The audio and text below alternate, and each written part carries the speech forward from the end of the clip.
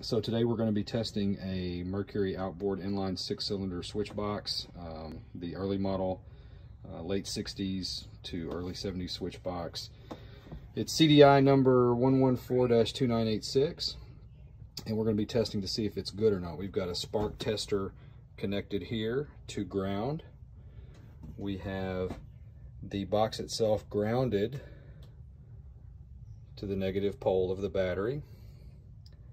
We have a jumper wire between the brown and the white, and we have the red and white striped wire, which I put some red tape on because most of the stripes were gone. This is a switchbox that was made in 2013. I took it off of a 1350 stacker to test it because I couldn't get to the battery on the stacker. So what we do is we go ahead and hook up the hot wire,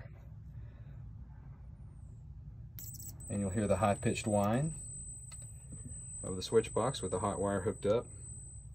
Ignore the colors of the wires. And then we take the black wire left over, it's a ground, and we will touch it to ground, and we should see a spark in the spark tester, which we do. So this means that this switch box is probably good according to CDI.